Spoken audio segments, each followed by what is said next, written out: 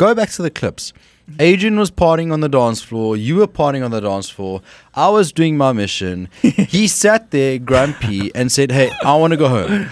Okay. I want to go home. All I remember from that clip is that everyone was waiting for you. And wait some more.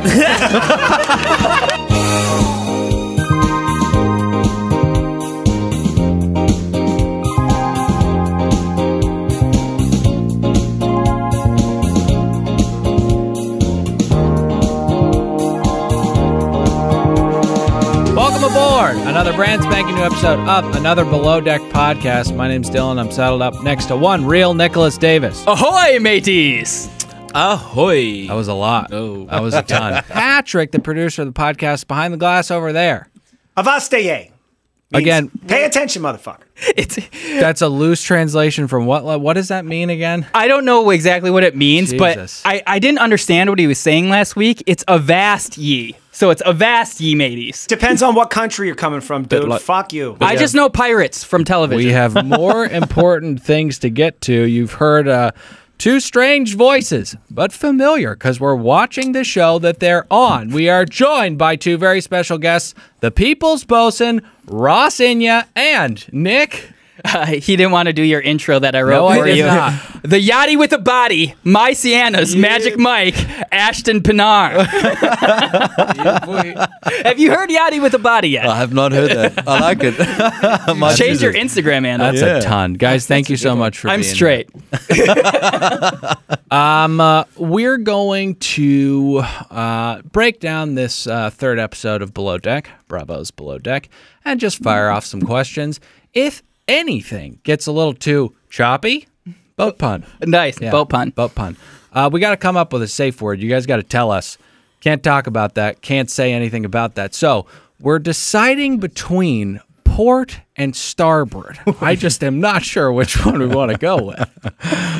I like port. I think port's good. Port. You can say it a bunch real quick. Are you guys okay with that? So Port. Let's go with port. if you can't answer, just yell port. Okay.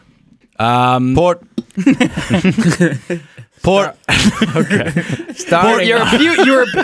If you abuse the safe word, that's how someone gets hurt. Yes, it's going to be a rough podcast if we're just getting ports all the time. Guys, when did you get off Captain Lee's My Sienna?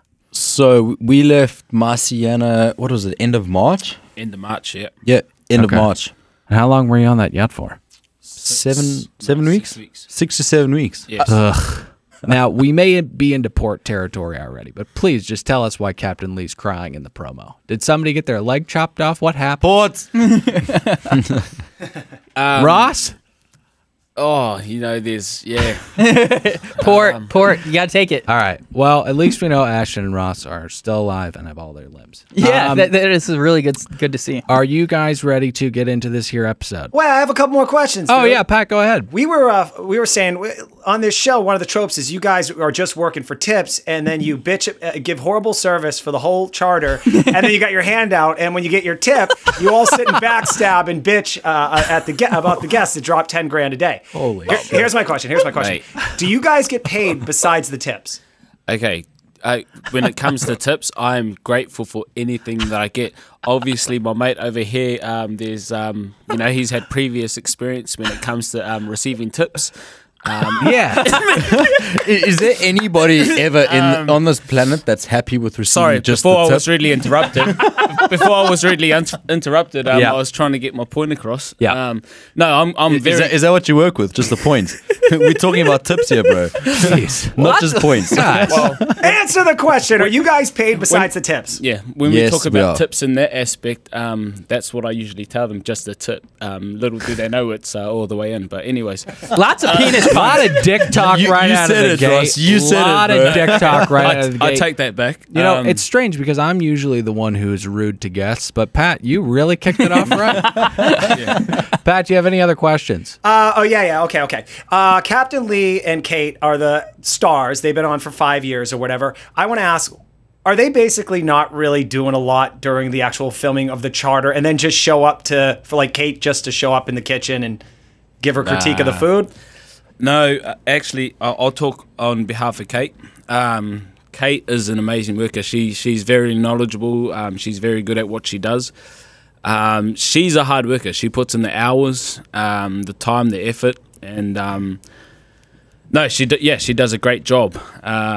She can come across, people may perceive her in a different way, but Mama bear. the thing I like about her is she's straightforward and she's straight up and she's to the point. There's no bullshit with her, and actually that's the same for Captain Lee. There's no bullshit. Oh, hold on. Do you want to talk about the whole show tonight? is this going to be the Ross show, or can I get a word in? Well, I said this coming up is fucking. We're going to struggle to get Ross to shut up through this whole thing. Well, Ashton, let me ask you this. So, are they working the full day like you guys are? Absolutely. And, wow. And you know what? Me coming in as the newbie to the show, it was absolutely amazing to meet Captain Lee, and he was a true captain. From the moment we came on board, he made himself visible. He introduced himself to us, and he was involved in every step of the process through the whole show. So he's definitely. Pat's just playing a clip from Captain Phillips right now. Why? I don't know, but he is. He's a captain. In any case, to nip any rumors in the bud that Captain Lee is this actor that comes in and just kind of acts as a captain, absolutely not. He drives the boat by himself. He is an experienced captain, and he deserves all the respect for that. I'm going to give a little peek behind the curtain. While Ashton was talking, Ross was miming licking an asshole. Oh man. All right. You know what, guys? One last question before we get into the show. Because, all right, in the episode, not to get ahead of myself, you guys were eating out of fucking Tupperware containers while all the guests are eating all the good food, right? That's how we do it. All right. Do you guys eat the food that Adrian was preparing? You guys get the leftovers? No. Why do you think we were in the kitchen? What? No. Hold on. Adrian prepares separate meals for the crew than he does for the guests. So the guests get their food, and there's absolutely no ways that we eat their leftovers. He prepares a separate meal for us that goes out before the guest food goes out. Wow. Ross likes to hang around in the galley to get the scraps from the guests, but I don't know. I think that's just an NZ thing. I don't know. Oh, definitely. You know, we don't want to waste food. Oh, absolutely not. Yeah. You know, a shame for South Africa. You know, it's a pity. I'm not even going to go there because I just said that. I'm sorry. No, hey, You just went there. That's You a just great. went there. That's a great segue. Fans of this podcast will know that Nick has a fan favorite list segment that I can't fucking stand. So here we go. Yeah, so I do a list every week. I told you guys we had Lily McManus, who is also from Down Under. Hey, Lily. She was a Bachelor contestant. It's our other whatever, property. yeah. She's just an awesome Kiwi. Yeah, but it turns out she was actually from Australia. But I thought no. Trust Ross to claim that one. Oh, she was a Kiwi. No, she says New Zealand's her adopted home, and in her honor, I rank the top 5 Kiwis. This week, my list in honor of you were 6. You just missed the list. But this week, my list is notable moments in South African history. Okay, so wow, here we go. Let's just jump right into it. Number 3 on February 14th, 2013. By the date, do you know where I'm going with this? Great question. Great question. 2013. What color undies were you wearing? Here it comes. The Blaine Rudder, the fastest man with no legs, Oscar Oz Pistorius, shoots and kills his girlfriend, South African model Reva Steenkamp. Yep. Yeah, that was big. Yeah. That was huge. And you know, it's like all jokes aside, that was sad. Well, That was honestly sad. We know. We know. Yeah. The number 2. the comedy from Did you guys ever watch that Australian comedian Jim Jeffries? we love Jim. Oh my God, he's a fucking. He's really funny. I like guns. He's been in this very studio, not on our show, but many times. And actually, What a legend! We had that segment that he did. Can you talk into your mic, bro? Do we need to write your instructions Guys, in front of you? Listen, So I I'm not don't. used to having something like this in front of my face. Like No. I know it's a little strange, but I don't want to be rude, but we have to get to number 2 on this list. Sorry. Okay. my bad. and I, by the way, I know that is a sad event, but the comedy comes from this supposed to be a comedy podcast and me talking about tragedy. Number 2 from 1948 to On the nose. 1994. Yeah, that's apartheid. Yeah, that is apartheid. You got number 2. I think that people are pretty familiar with that one. Number 1, June 21st, 1991. I'm sure you don't know the date, what that is from the date. Charlize Theron's alcoholic father is shot and killed in self-defense by Charlize's mother after he threatened to attack them in a drunken rage. And South African history is marred by tragedy. this is why I love Nick's lists. They're so bubbly. Yeah. Wow. Anyways, we can move on. Jesus Hold on, Christ. I'm gonna have a sip of my beer. Yeah, go ahead. Same. You know, South Africa is known for a lot of other stuff like sharks, Rugby. and- Oh no, that's New Zealand. Oh. yeah, I said the All Blacks the other day. They looked at me like they didn't know what they were what I was talking about. Anyways, we got to get on to this show. Bravo's Below Deck. Last week we left off with Chandler, the light sleeper, and Riley, the captain, having the 6 a.m. Captain Alaska. Yes, Captain Alaska. the 6 a.m. blow up. We talked about it last week. Ross, you handled this like a beautiful brown knight, trying to. I'd like to say golden 10, but carry Got on. it. Yep. Sorry. Trying to talk Chandler off a ledge. Now, we were wondering where Ashton was throughout this entire ordeal. Do you guys want to let us know what happened to him? Yeah, so I had actually spoken to Ashton before he had come downstairs, and I'd given I wouldn't say orders. I'd say like I'd asked Ashton A suggestion. like when you come downstairs, it was pretty. I pretty told. Yeah, no. pretty much Look, told you what to do. Ross has had my back from the beginning. Yes. And we've kind of had this Second you relationship. popped that shirt off, he was. We've had this relationship through the season, and it'll become more apparent as the show goes on. Is Ross has my back in a lot of circumstances, and vice versa. And this was one of those circumstances where he knew that there was drama going on between two other deck crew. And he just knew, you know, in the state that I was, in my whole party boy state, that if I had gone down into the crew mess, seeing what was going on, I was probably going to get caught up in it and not do myself any favors. Yeah.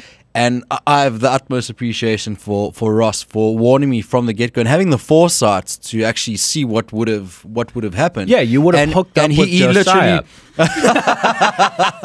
He literally just said to me, look, he grabbed me outside. He said, I want you to go down.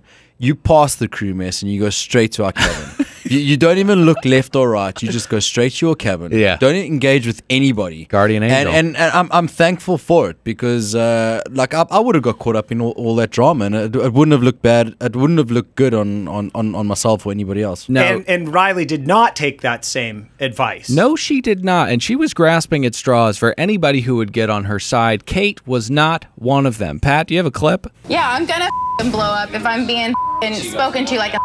Maybe I'm just misunderstanding the whole way he asked. I understand what happened, but now you're the only person here raising your voice. And if I were you, I would go to sleep because you have to be on deck at 6 a.m. Bit like I'm gonna do Ashton. whatever I'm gonna do. I can say whatever the I want to say. So then it's okay to speak to people disrespectfully? I'm confused. Are you, or are you just being condescending? Just don't dig a hole deeper. I would just stop. I think Riley's a little bit confused. She has no yachting experience, and she needs to respect everyone else above her. And everyone else is above her.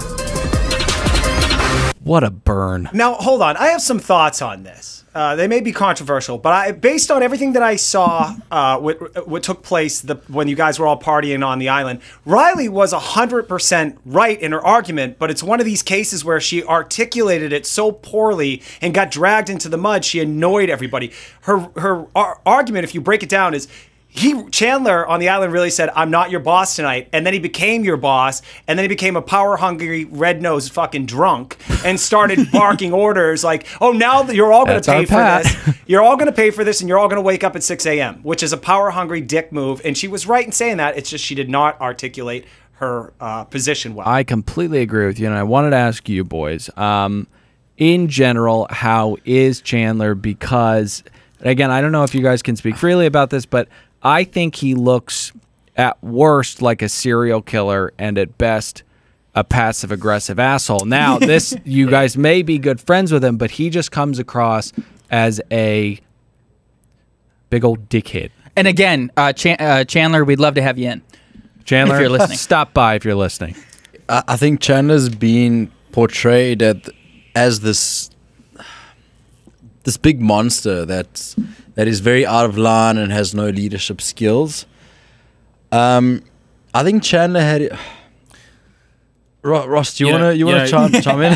What aren't we seeing on the boat, guys? In filming. So what it is that you join a yacht. You've got 1 day to learn everything on the boat. You know, it's a stressful job. It's a hard job to be able to come on the boat, learn the boat in 1 day. You can't learn a boat in 1 day. Like, who's kidding? You have to have experience. Exactly. You have to have experience. You've got Riley. It's like, it's okay to ask questions and it's okay to ask for help. I think I might be going off topic here and I might be going to my own way. But, no, you're justifying his frustration because she's starting from ground zero. So his frustration is that when you're a junior deckhand and you join a yacht, okay, she's been a captain on a fishing boat. Right. That's so different. Big fish she's catching, though. Big fish. Yeah, big fish. Monsters of antiquity. Monsters of antiquity. Look, respect. The fish she catches are massive. Big fish. And yes, exactly. But this is not Alaska. Right. This is Tahiti. Tahiti. And you're on a $1 million, $2 million, $50 million yacht. Yeah. It's vastly different. Yeah, but guys, when he said you're all going to pay for this now based on something that someone else did, don't you think that was out of line? Did. Like, I Look, can't. I want to chime in here. If I want to go out on my first night out and I want to party, yeah. that onus is on me. Yeah. Okay. I do not expect, and I'm not responsible for the rest of my crew. Right. Okay. When you in your normal office job, and let's compare this to an office job. If you're in an office job and you knock off at 5 p.m., yeah, your boss does not go out with you and then say, or when she sees you drunk at 12 p.m., say, hey, instead of you being back at the office at 8 p.m. or 8 a.m., you got to be back now at 6 a.m. Yeah. That doesn't happen. No. Okay. Neither should it happen on a yacht. Right. Right? The punishment should happen if the call is 8 a.m. and because you got drunk, you don't make it. Then there should be consequences, And- not just staying out. If I'd got told from the get-go before we got out that I had to be up on deck at 6 a.m., I would not have been so free-spirited in the club as I was. I would have had a lot more, like, a very chilled evening, and I would have been like, cool. I'll be ready for 6 a.m. So F you, Chandler. Yeah, so screw you, Chandler. You're Yes. a jerk. On TV, I'm sure he's great in person. In person, yeah. In person, on TV, it's been perceived this way. And You gotta give us some drama. He made, obviously there's going to be a couple of things in the future where I pop into the situation. Because I know where you're going with this in terms of backing Chandler up. And I will back Chandler up, and you will also back Chandler up where it's necessary. That night, he was a little bit out of line because we were out all having a party. And go back to the clips. Adrian was partying on the dance floor. You were partying on the dance floor. I was doing my mission. He sat there grumpy and said, hey, I want to go home. Okay. I want to go home. All I remember from that clip is that everyone was waiting for you. And wait some more. Hey, Ashton, I was 100% with you. That place was popping that night. Every time Ashton came to me and asked me for advice about that, I would always say, cuz I do not give a fuck if what the fuck you do away from work, as long as your ass is on deck at 8 o'clock in the morning. And that's the reasonable. point. That's the point. I do not care. I egged him on to go have fun. I was like, bro, go hook up with that chick, bro. Go hook up with that chick. I wasn't getting anything at that time. I was being respectful, as usual, humble as I am. Jesus.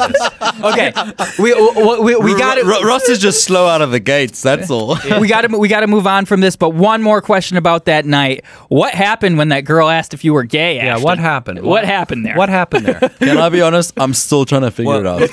Look at him. I've worked it down to gay guys are very well groomed. They look after themselves, and I'm going with that. Yep. She looked at me. She's It's a like, compliment. That's it. I'm taking it as a compliment. Yep. It might be egotistical, but there's no other reason for her to have asked me if I'm gay or not. Did you see how shocked I was? I did the double look. I did the double take. I was like, boom, boom. I was like, what did you just say? Well, I do want to say one last thing before we move on. I think the entire thing stemmed from we talked about you guys had done nothing wrong. If you had not gotten up at 8, then there would have been a problem. He was the one who had fucked up that day.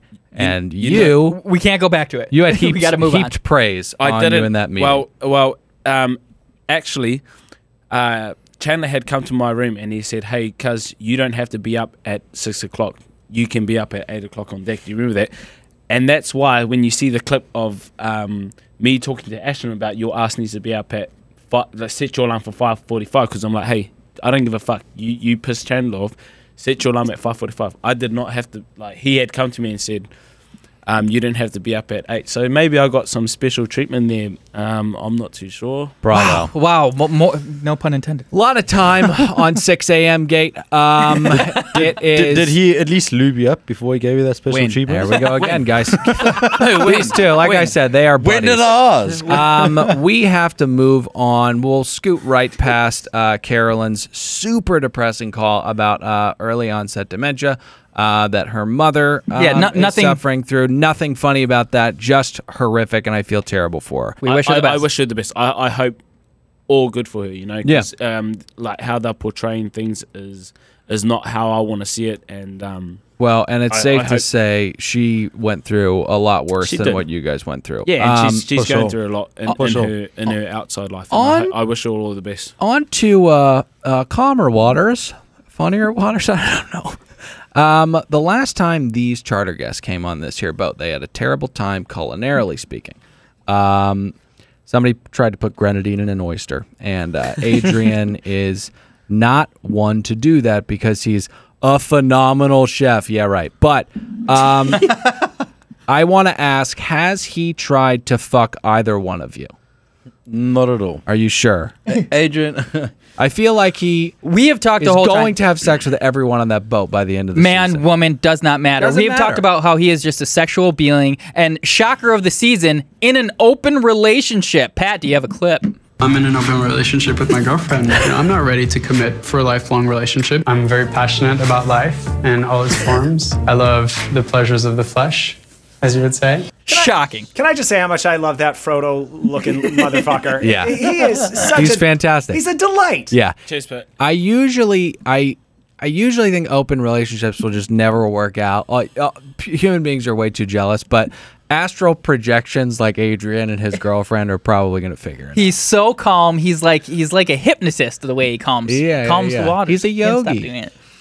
Adrian's he's a special man, and I think you'll see as the season goes on is myself, Ross, and Adrian get quite close because we start spending quite a bit of time in the galley, and I was there for the food. To be honest, I'm blown away by his confidence, where he draws his inspiration from for his dishes. It could be a tapestry on the wall. It could be the scent of his grandmother's house. It is absolutely incredible because you know cooking and planning the way that he does for me just seems so stressful, and he's just so chilled, so mellow. Well, his third eye is wide open. He just everything is wide open with Adrian, but especially his third eye. Can I ask, has there been any devil's triangle between you, Adrian?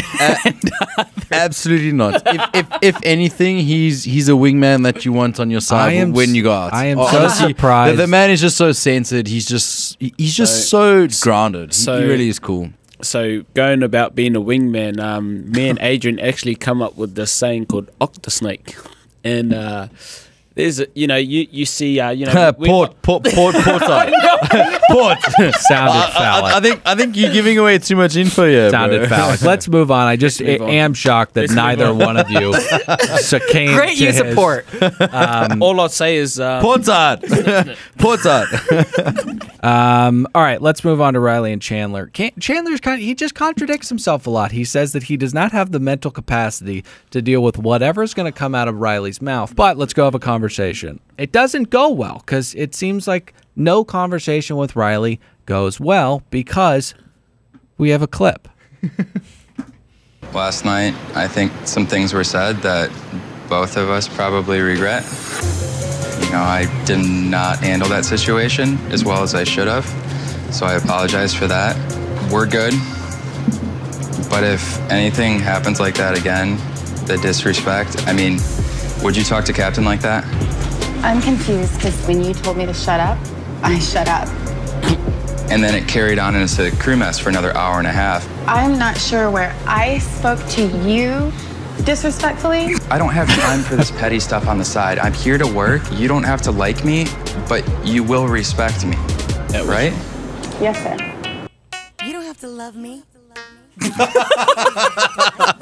But you will respect. But you will respect me. Oh. You know why? That's why. Because that's why. Because I'm a boss.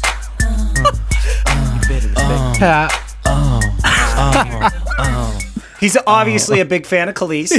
As we all are. My neck, my back. Yeah. The Respect People's me, Bosun. girl. What's the question? Huge fan. I think that the crux of the issue with Riley is her philosophy. She says it in that clip that no one is going to get respect from her. You have to earn it, and that's how it should be. I agree with her in that aspect. But it sounds like she should immediately respect you guys because you're more knowledgeable and she's the lowest on the totem pole. And that's where my second book was coming. But it seems like that's the main source of all the ire. I don't want to keep hammering this point, but a lot of these problems are stemming from Chandler talking out of both sides of his mouth. Yeah. In the beginning, he said there's no hierarchy. Yep. And then when someone acts like there's no hierarchy and talks to him like a peer rather than a superior, then there's problems. Nice. When he says, I'm not your boss off the boat, and then you act like you're not his... Okay. Yeah, so... Okay, so when you come to a team, you don't want to have hierarchy. You don't want to have these levels of I'm the bosun, you're the lead deckhand. You don't want to come in hot-headed. You want to come and stamp your authority in. You want to be come a in team easy. Player. Yeah. Okay. You want to try incorporate the group as a team player. There should not be in hierarchy. That's how I've always looked at it. I respect Chandler in that way. He didn't want to come in hot-headed. He didn't want to come in acting like he was superior. But it didn't work. But the thing is that he didn't know what he was dealing with. Yeah. And I think that's the point. Is Chandler came in with a game plan to be like, I'm going to be the cool bosun. I'm going to be chilled. Right. And I want to handle my team and let me learn about my team and let's take things from there. Then he gets Riley. He'll ask in captain. Well, that's it. Who is obviously very hot-headed and very vocal on her points of view, which is okay.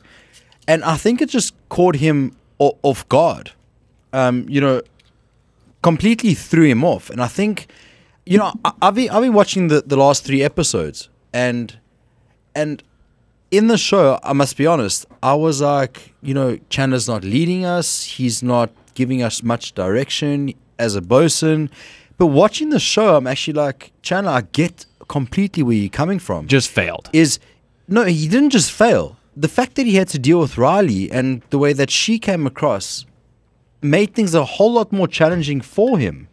And I put myself in his shoes. If I had someone as aggressive and someone as emotional and someone as just strong-headed as Riley, sharp teeth, it would have also thrown me off. Yeah, if he would have had a crew full of you two, then I think things would have operated pretty smoothly. It's been a pretty boring show. Fair. Yeah, and I don't want to just pile on Riley. We'll do that throughout the entire show. But she does get riled up pretty easily. Well, actually, you notice on the show, I was going to ask these guys, I made a note because you guys were coming in, was you guys seem pretty annoyed with Riley. Although I was on her side, I thought it was Chandler versus Riley, and you guys would kind of rally behind her. And she asked a lot of questions while she's scrubbing the deck and shit. And I can tell you guys are both kind of more on Chandler's side throughout the episode. Well, did you see the scene when we were down in the crew mess and I actually approach Riley and I tell Riley, I'm like, hey, how's it going? And I actually talk to Riley and I want to actually understand where she's coming from. Mm-hmm. You guys only see 2% of what's actually shot. Right. And what's actually edited. Riley came onto this into this as she was hired as a junior deckhand. She wasn't hired as a captain. She wanted respect because she was a captain.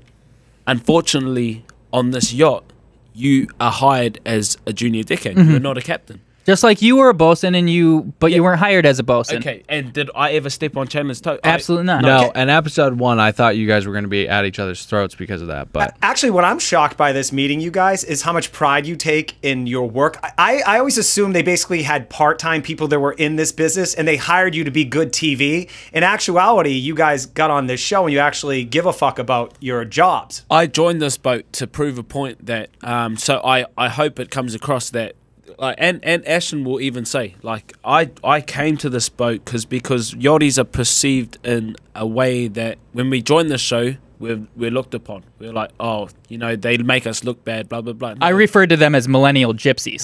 Exactly. and I agree with that. I wanted to try. It wasn't a goal. Yeah, it was a goal of mine. I was like, okay. We just wanted to rectify a bad perception that the people that come on Below Deck are actors and floating. Well, that's it. No, and I think you two specifically and Adrian are doing a fantastic job. And Josiah. And Josiah and oh yeah, yeah. Actually, everybody except for the two crazy broads. Thank you. fair. Okay, so you can port this if you want, but is Riley the worst person you have ever worked with on a boat? In my perspective, Yes.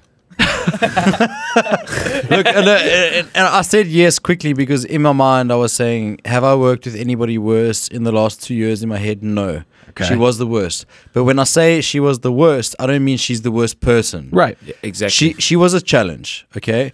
And you will see later on in the season, Ross and I try and figure out how to manage this challenge. She is just very different. Yeah. She comes from a different background to what we used to. She doesn't wear bras. And you know, that's okay. Yes. Nipples are out all the Neither time. does Ashton. But She is just different and comes from a different background. But we do appreciate the strengths that she does bring to the team. and that's what I try to work with. I always look at people's strengths, and she's such a hard worker, and I express that a lot in my interviews, that she is such a strong-minded woman, and I respect that, and she's such a hard worker. What I don't respect is her attitude, and if people are saying I'm like misogynist. Exactly. Misogynist. If you look at really, I don't know. You're getting that? If you're not watching, so have you not seen it? If you're not watching, the Twitter clips, has blown up with what 20 or 30% of people saying that we are misogynists and that we are treating Riley differently because she's a female. That's insanity. It makes me sick to my core. I wanted to ask you guys, do you think at any point, and we're getting ahead of ourselves a little bit, do you think at any point you guys were too hard on her? Never ever. We were too soft on her. Tell them how. We were too soft on her. I was too soft on her. Yes, you were. And I took Ross on about this. You'll also see later on in the season, I tell Ross to his face, you have created this monster. Yeah. Because Ross tiptoed around Riley so much that he created this person that thought that she could speak up to her superior. Follow-up question. Ashton, did you bed her? No. Oh, no. I thought we were getting a port. Now, all right, so this is this is what's interesting about the show is that episode 1 they're setting up like how this season would go typically, which is all the hookups, and they're setting Riley up to bang Ashton, and then in episode 2 when someone has to pick a side, Ashton's like, Riley's being disrespectful to the bosun. Like, no, that's not right. And typically in the old episodes, it'd be like, he'd go in the room with her and go, yeah, he is a dickhead, let's fuck. Okay, we're talking about... It would have been an easy move. We're talking about two different things here. We're talking about work-wise, and we're talking about going out-wise. There's two vast... Well, don't let Chandler throw that out. He'll be fucking someone and go, hey, now I'm the boss. So we obviously learnt from the first night we went out with Ashton when no one would allow him to bring people back to the boat. He's a whirling dervish. So, you've got options, this person's taken, this person's taken. You guys are all business, there's but... one person, you do the math. But Okay, brother. We're only three episodes in. We'll be doing the math at episode 7. All right, we got to move on to the guests arriving on My Sienna.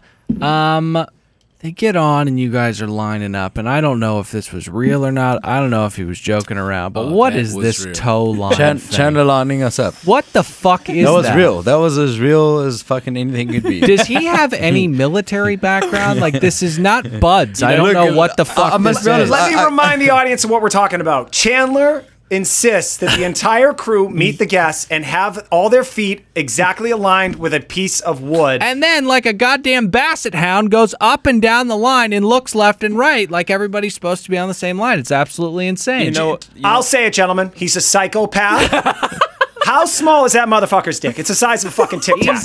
Easy. No, that is so rude. We want to have Kate and Josiah in here. No, wait a minute. It's me saying they're not going into the military. They're not getting on one of those boats storming a goddamn beach. They're meeting some people. They're going to eat some fucking food for the next 2 days. He's acting like a jerk, and I'm going to say it. You know, the funny thing is when we were lining up, my bro side's eyesight's a bit cockeyed, bit like when there's an episode where he's hooking up with the chick and he's like, "Oh, you're so beautiful," and I'm like, "Oh, mum." So, obviously the bro was on the wrong line when we were lining up, but when it comes to lines, oh no, sorry, you take it. Habitual line crosser, I guess we're saying. Ashton, what the fuck is your problem? You can't line up. All right, let's move on. So, you and Riley get into a little I'm calm, you're not calm fight when you're unloading the stanchion in the blocks. I don't know what the fuck that means, but what is a stanchion and what's a block? So this can be quick because it is not interesting. This could be quick. Look, or you could not answer it at all and we can move on. So Modiatiana had like blocks that the stanchions fit into. And the stanchions are not all the same. So yeah, I think we can move on. Certain stanchions had to go into certain blocks. This isn't on you. It was a horrible question. Terrible question. Team meeting has to be held, and guys, there's luggage upstairs. Honestly, that was not like me and Ashton. We were looking at each other like we wanted to respond, but it wasn't. It's not our place. Especially in that team meeting about people's places. Exactly. We looked at each other and we were like, should we go? Should we go? Well, I wanted to ask you, is Lee listening to everything that's going on over the walkie? So everybody in the crew is connected to the walkie. Okay. So if somebody makes a call, it goes through the entire crew. If he's on the right channel. Right. So you don't want to hear, you guys don't want to have Captain Lee hearing a request multiple times. Not at all. Bad move, Chandler. Jesus, he's a terrifying man with a tiny but head. hold on. That's one perspective. Yeah, I want to give you another perspective. Sure. Is when the whole stanchion shindig was going on, guests were on the main deck aft and heard what was going on, and there was a lot of bickering going on. So what led to that meeting taking place is the fact that the crew were having arguments and bickering happening in the face of the guests, and that is why Chandler called that meeting when he did. He wanted to nip it in the bud. So in Chandler's defense, I'm not saying it was the right call because it wasn't. Look, yeah, it wasn't because there was still luggage in friggin' luggage. Okay, but there was issues on the deck, and there were issues that needed to be addressed. You misogynist. Yes, I've heard that so many times over Twitter this week. So you know what? Just say it again. You guys Just are put too hashtag sensitive. below You guys deck are on Ross. reality television for the first time. You're getting shit on social media for the first time. Just brush it off the shoulders. Don't worry about it. Let's move on to what Nick has said very often. Off mic and on mic. Very quickly, yes. We talked about... not another list. No. I just want to give these guys a quote, and this is from Bruce Lee. You will continue to suffer if you have an emotional reaction to everything that is said to you. True power is sitting back and observing everything with logic. Yeah. If words control you, that means everyone else can control you. Yeah. Breathe and allow things to pass. And can I tell you what it's Preaching to called? the goddamn choir. That's how Ross lives his goddamn life. I'm 3 episodes deep on this motherfucker, and he's living that. Preach, Ross. Preach. Boy. Yeah. This guy's playing ping pong with nunchucks. Okay. Flicking marbles. Sorry, I just read that today. It seemed relevant. I would like to say a quote of my own. And this is from one real Nicholas Davis. Mother Nature knows no class. We've got a windstorm during a massage session. Guys, when the season starts off, Captain Lee is concerned about the weather and the reef going on in Tahiti. How bad does it get out there? I mean, does that happen often? Nick, you've got, when you're coming into a channel. Yeah. I mean, the whole of Tahiti is surrounded by reef. Yeah. When you're coming in, you've got 10 to 15 meters, which is what, 90 to 100 foot on either side. There's minimal space for error. You know, and when weather comes in, visibility's low. This is why you couldn't drive a straight pin up Captain Lee's ass with a 10-pound sledgehammer. A 19-foot sledgehammer. I got it. I'm too fascinated by the yacht talk. But anyways, go ahead. Pat. I want to. When the guests come on, one of the things, because there's nothing to do on that goddamn boat, you got to serve them lunch. Guys, are we going to gloss over the first lunch? Absolutely not. Absolutely not. Absolutely not. Let's dive into the first meal we see from Adrian tonight. He gives a roasted chicken breast on a bed of pearl couscous and arugula salad with a nice lemon ranch. Any bum can cook this meal. He is so critical. We've talked many times how I'm podunk trash from the Midwest. This all seems just fantastic to me. There's not a lot there. So Nick, you say you could cook it. But let me put you. His name is Dylan. Nick. I wanted to keep that going the entire. You know how to make a lemon ranch. So hold on. Of course, I know how to make a lemon You ranch. can cook What kind that. of question is that, Ross? But you're cooking it in a confined space. Yeah. In a boat's galley. Yeah. Dealing with drama of the whole fucking crew. Yeah. Come on. He's a bum. Give the guy some props. He does very well in keeping himself very level-headed. And he spits out dishes that the guests Off the chew top up of his head. Well, in pleasure. But like the lady let's be honest. who said she wouldn't eat baby veal or something like that. And she fucking chewed that shit like a baby Oh my God, calf. she was munching it like she'd munch he wrapped he wrapped veal around asparagus. What a whiz. Jesus, Dylan. I don't think that's the only thing he'll wrap something around. But anyways, Now, guys, I don't want to pile on because I don't know anything about food, but I'm an alcoholic, so I know a lot about wine. I visit Napa, the San Ynez Valley multiple times a year. Coppola. There was a bottle Coppola. of Pinot Noir Coppola. Trash. Which I have had multiple times that the one? in Napa. It's trash wine. Thank you, Dylan. That is $19 a bottle. Now, if they really wanted to go big, you go for the Diamond Collection. That's $129. I have that in my own wine fridge. I have several bottles, not to brag. That's delicious. These people are paying $10,000 a day. That is a $19 bottle of wine. You go to fucking Ralph's. You can probably buy 6 of them. You get them for $9.99 each on that 6 for. Bro, have you ever heard of bargains, bro? You know how you go to the warehouse. I don't know. Trader Joe's, you get like seven bottles for $4. I was worried you were going to bring up a grocery store from New Zealand. We'd have no fucking idea what you were talking about. Or let's just say Walmart. Okay? Yeah. You're in Walmart and you're about to go marry your girlfriend and you go pick out a wedding ring. And you go to Walmart and there's like a bunch of these rings. I don't want. Please take this in the spirit which it's intended. No wonder you're divorced, Ross. He was never married. How could he be divorced? Come on, bro. Anyways, before I was rudely interrupted by Nick. At least you got my name right. Jeez, Nick, can you just stay in your corner, bro, please? But you know what I'm saying? It's like no one can tell the difference between a fucking diamond ring and a fucking cubic zirconium. Exactly. or a ruby. I can't tell the difference between a diamond and a ruby. Exactly. Okay, we have got. I wanted to ask. Last. We're off on a tangent. Yes, that's what we do. We've got to get back to Bravo's below deck. So the wind. That's what we're here for.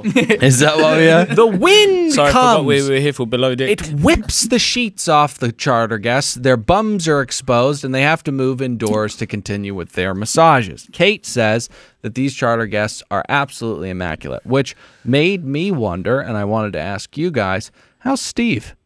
What's he like as a charter guest? Who's Steve? Foam guy. The first charter guest of this. Oh, the first charter. Steve the foam guy. Mr. Foam. Oh, Steve. Oh, Yeah. Steve. Oh.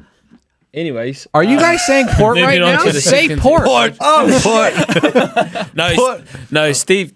Anyways, let's Okay, move on. port. Yeah, Port. Oh my God. Steve, so What could he have done? What could he have done? What could he not have done? Okay. What did he not do?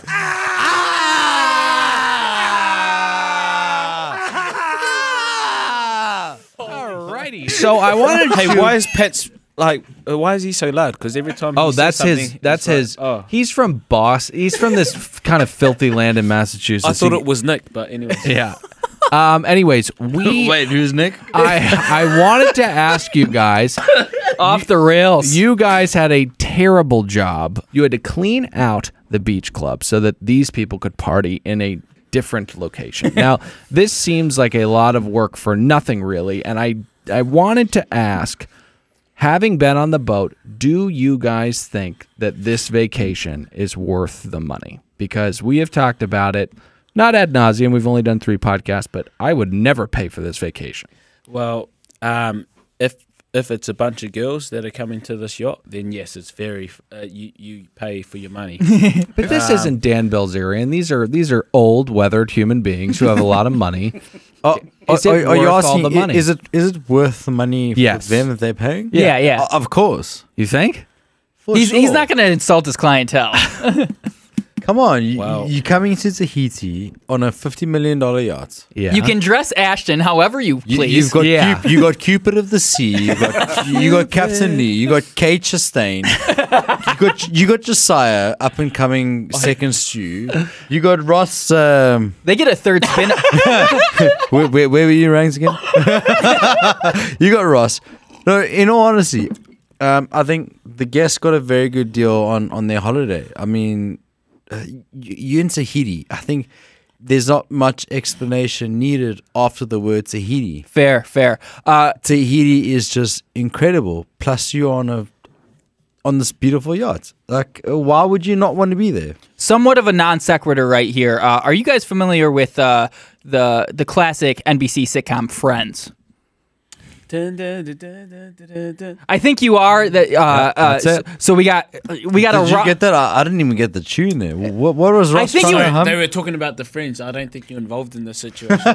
So Let's turn his mic off. so because on this Clearly, boat, I didn't recognize the tune. on this boat, we've got a Ross, we've got a Chandler, and we've got a Josiah who could be considered a Joey. And then we've got Riley with her nipples out. And obviously, we love Rachel when she has her nipples out. That's Oh, boom. Holy cow! Oh, we never saw that coming. Do not one more. ever insult Rachel. Sorry, with sorry. fucking I'm sorry Riley. for all the For fuck's sake. Sorry, I take that back. Come on. Twitter Rachel is world. a beautiful woman. Yep.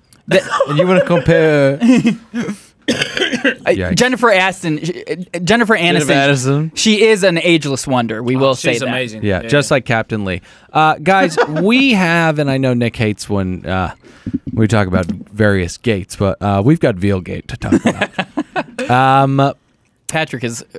Pat, do you have something to say? Nick hates when you say gate after something that's not really a gate. Remember, Watergate wasn't actually a gate. Just it was say the name out of the a gate. building. Yeah, it was Watergate. Right. So why are you still doing it? You're pissing Nick off. Yeah, it's Watergate gate. He's blood red mad. This should just be called Can Veal. we, can, we, I've got a saying- can we get back to below deck? I've got a saying back everyone on. should learn, and it's called out the gate.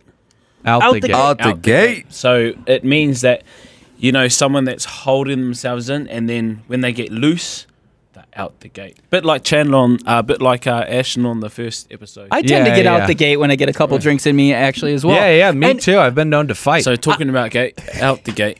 Classic Nick. I don't know if you guys know about Joe Rogan's podcast. He's one of the biggest podcasts in the world, but in his beginning music, it goes, oh no, it's actually, I'm sorry, it's WTF with Mark Maron, another large podcast. His theme music, right in the beginning, it goes, out the gate! And no, it isn't. Boy. No, it isn't. It's Lock the Gate. It's from Almost Famous. Oh, really? A movie that he was in. Jesus Christ. Well, there you go. Jesus Christ. Well, there you Pat, go. do you have a clip? Let's talk about hey, Veal. hey, well, that's when Chandler comes in. Lock the gate. Lock the gate. Pat, hit us with a clip. Boom. So tonight I made for you some veal scallops, which I rolled with brie and asparagus. Oh, on bacon, cabbage, and red wine. How did you come up with this? I knew you like bacon. Love bacon, but, you know, nobody had veal on their preference sheet. Well, you said surprise us, me. so. Surprise us with something on the preference sheet. I want to say, how short is this guy's memory? How could you ever be surprised by what you wrote down days prior? That's absurd notion. Pat, do you have thoughts? I do. Okay, so they said this. They said this couple's really nice. What is it? Danielle and wherever the fuck their They're name. beautiful. Daniel and Alan. Their charter before this one, the cook didn't even fucking show up. By the way, I would have asked for my money back on that one. Guys, you got to admit, it wasn't worth 10 grand a day on that one. sure. No cook even on this charter. Grenadine and oysters?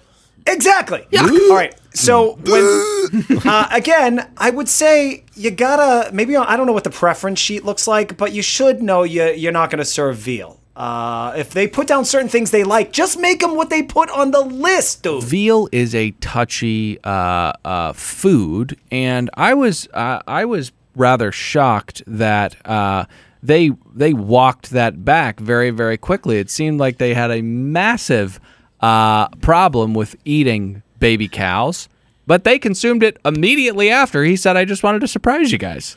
Yeah, I have a little info on the raising of baby calves. Yeah, go ahead. I did a little digging. I didn't know this.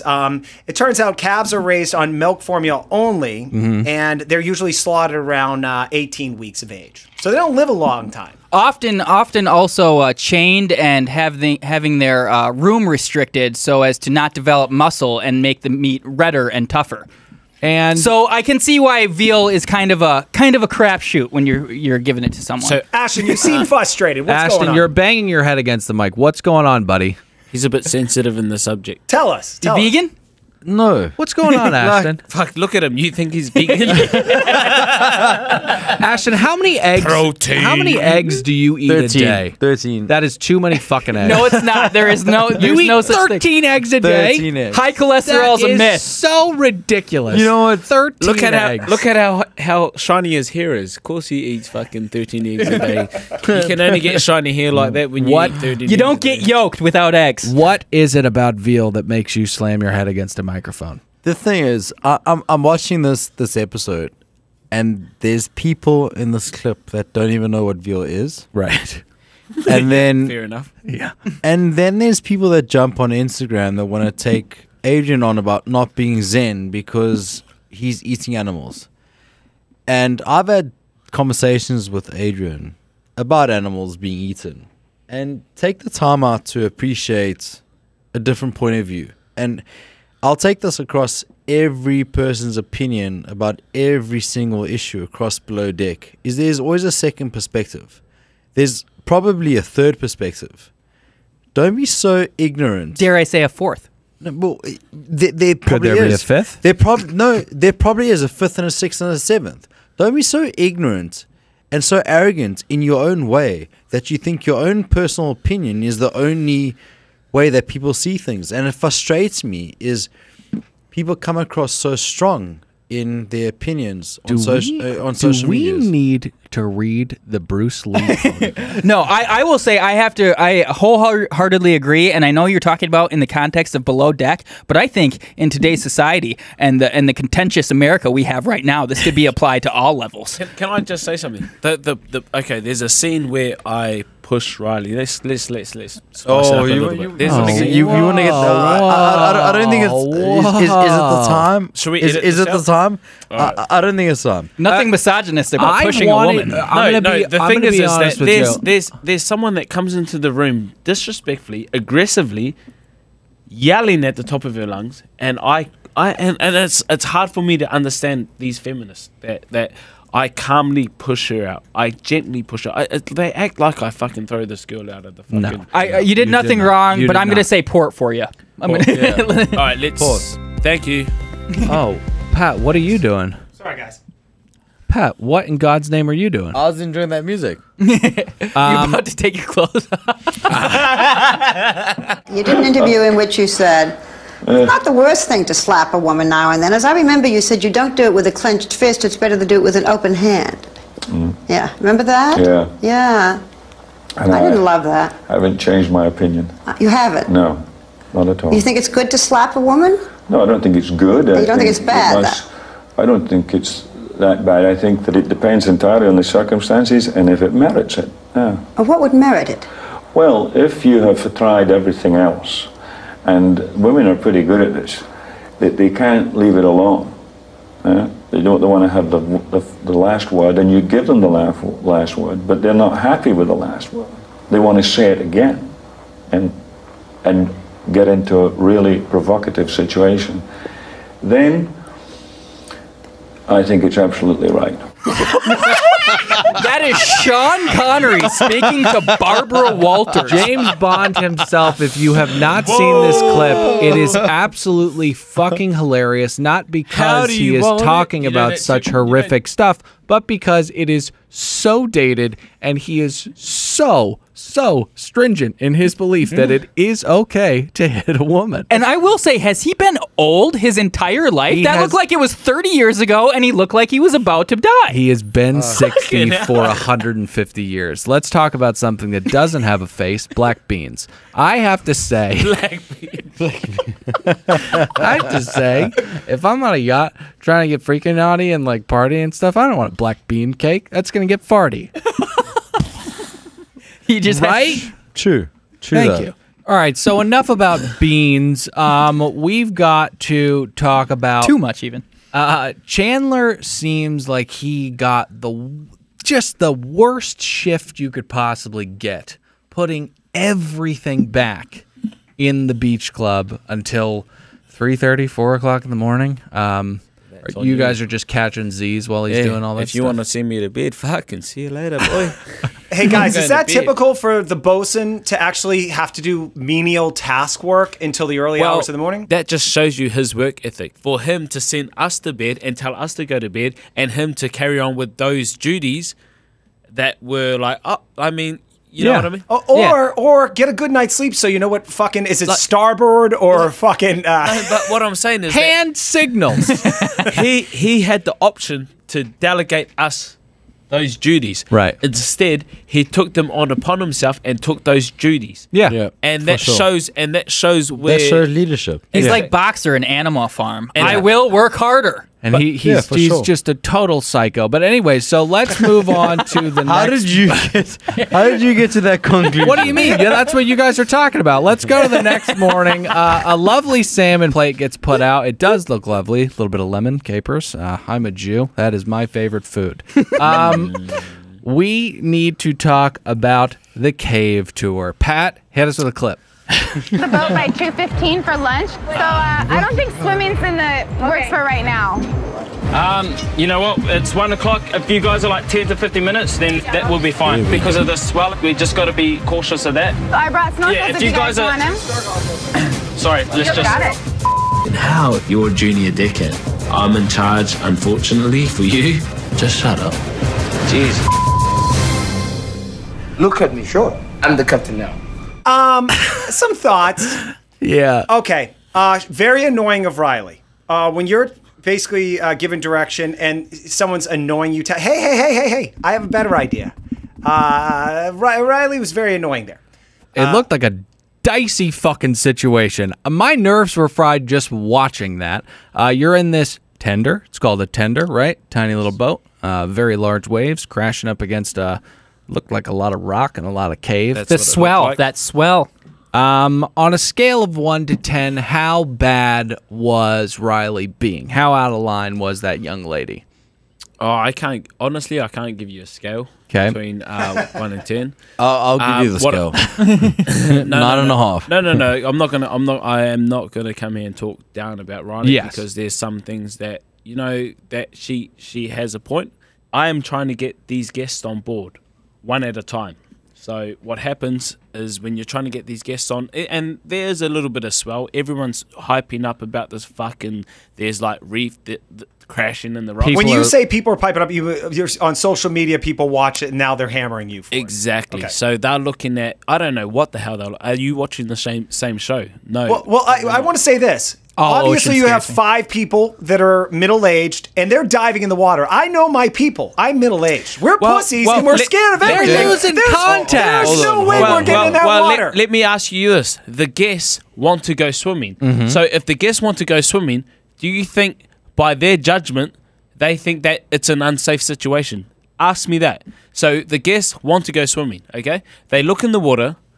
If you look in the water and you see something that's unsafe, by your judgment, these rich people don't want to die. That's my point, Ross. I think the edit made it look like the water was scary. I think they used a lot of B-roll. I think that production crew was working against you, Ross. Full time. Yeah, Full I know. time. I thought they were my friends, but I can't trust no one at the end of the day. Overtime here. Because at the end of the day, I'm going to port you again. I'm going to port you again. Ross, you saw the show. The swells weren't that bad, right? Exactly. Okay. They weren't that bad. You know, there was it did pick up a little towards the end.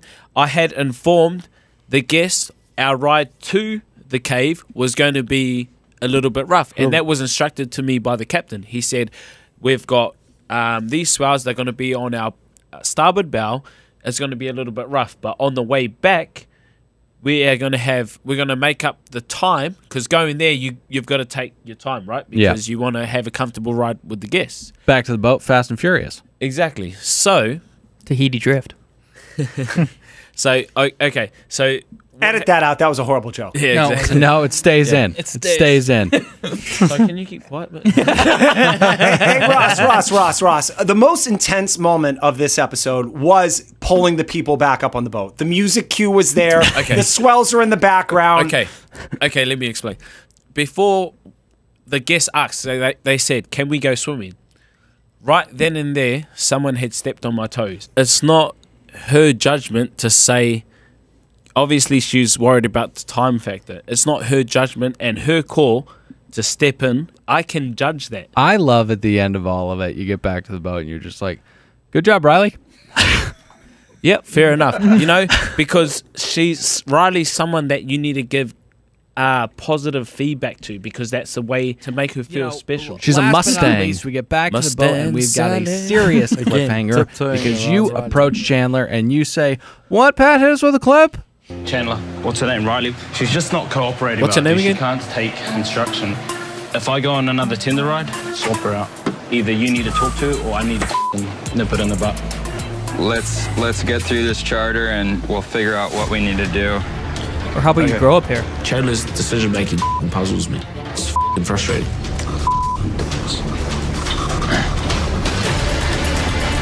Definitely takes a lot for me to get rattled. You know, I usually give people the benefit of the doubt, but I'm starting to lose it with Riley. This behavior can't be tolerated. Guys, this was a dramatic episode. I want to take us back to the incident where they were drifting towards the rocks. Yes. In the tender. Yes. You need to understand that when somebody is assigned the role of skipper or captain on a tender, and you get assigned a deckhand. Yep. The role of the deckhand is to support the skipper or the captain of that boat. Ross was the skipper of... No, it's very similar to when Sonny Corleone questioned the Godfather in front of other people in Godfather 1. Yeah, exactly. There should have been one person speaking on that boat, and it was Ross. Yep. When Riley was speaking, and since the show, I've done my Master of Yachts 200, so I've technically done my captain's license. That's like a black belt? Yeah, pretty much. The information I would have liked to have heard from Riley in that instance where she was helping people on board is, you have guests in the water, there's a person 3 feet or 6 feet off your port bow. You got 6 people in the water. The nearest one is 6 feet from your port bow. Give the captain enough information to understand where the people are in the water. What Ross wanted to do in that incident, in that situation, was whoever was the closest to the prop, get them onto the boat, get him onto the boat, tell the others to stay clear of the props, let me reposition the boat to a safe position, and then once the boat is in a safe position, we will then collect the rest of the people in the water. The main lesson that I think everybody needs to learn from this entire thing is just don't go in the ocean. It's too scary. It's too goddamn scary. There's too many rules. He's not great at comprehension, Stakes Ashton. are I picked too- up. Well, obviously, Ashton, what are you talking about? Obviously, you don't go in the water that much, do you, mate? No, I mean, I've- telling from your skin tone. Dude, what are you talking about? What the heck are you talking about? We okay. got to wrap this All show right. up, but I do want to Pink ask hat, pink- Ashton one more thing. I was Yes. told to ask Yes. you No. who won the last bout between the All Blacks and South Africa. Oh, it hurts me. It hurts me. It really hurts Yeah. me. We were to having say such this. a good time. But we came very close, but New Zealand won it. The New Zealand won it. I want to ask you a question. Yes, I want to ask you a question. Fire it away. Which other team in the world comes so close to beating New Zealand? Canada? Oh, that's tough because I can't really think of anything. Exactly, because there's only one nation in the world that challenges New Zealand, Japan. like we do. Is there? So is it? I know nothing about rugby, but man, I love a good rivalry. Are they going to play again anytime soon, or is it like off season? We will play many matches against each other, and let me not take anything away from New Zealand. New Zealand are the number one rugby country in the world. Very right honorable now. of you. They are. And then there's number 2. But like I said, there's only one team that can quantify themselves as the number 2 to New Zealand. Oh God, I'll proudly say that is South Africa. You shouldn't proudly say that. I don't know if And you've on ever it- seen Talladega on it- Nights, but there's a little saying: if you ain't first, you're last. If you're not first, you're last. Next time. We kid. You're going to get them next time. Yachtie with the body. People's Bosun. We cannot thank you guys enough for coming on. Welcome to back this here anytime. show. Pat, your furrowed brow suggests that you have something else to say. Oh no, this is one of my favorite episodes. I like these fucking guys. I'm gonna go out and party with them after. Leave you two fucking here staring at each other. All right, okay. So, anyways, I that's could go with the if I wanted to. I have to do more work show. tonight. I'm Dylan saying goodbye. Nick, say goodbye. Goodbye. Pat, say goodbye. Bye, dudes. Ross, say goodbye. Ashton, say goodbye. Laters, Goodbye. Kelly Slater. Laters.